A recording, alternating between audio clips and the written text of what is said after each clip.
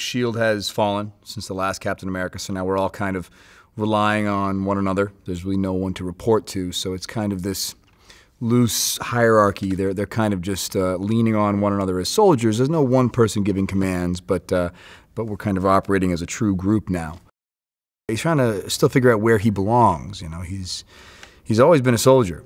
He's always kind of fit in that format. He enjoys structure and he enjoys having orders and a plan.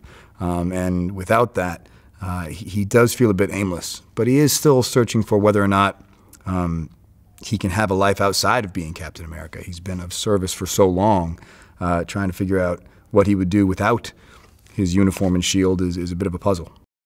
With Joss, I mean, he's not just our director, he's our writer. So that level of involvement that he has with these characters and this material is incredibly beneficial. You know, if you're struggling with a scene or with a line, he's not only phenomenal at coming up with things on the spot, very witty. He has wonderful banter and repartee, so he can always make adjustments.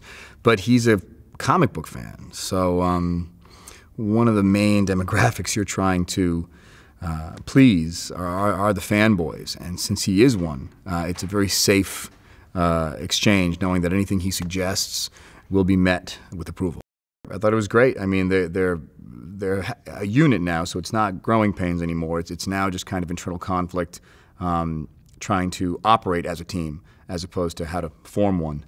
I think he's certainly giving the orders, but it's not the type of hierarchy where he gives commands and people have to do it. This is purely in the sense of when battle breaks out and we need structure, Cap has no problem kind of organizing a team approach. In terms of how they behave when we're not fighting a foe, there still is, you know, a loose chain of command. No one is technically in charge.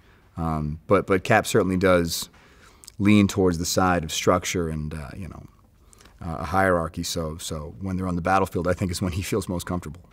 Ladies and gentlemen, you're watching Hey You Guys! Hey You Guys, huh? Hey You Guys, Is that from the Goonies? It is indeed, yes. Nice. Hey You Guys!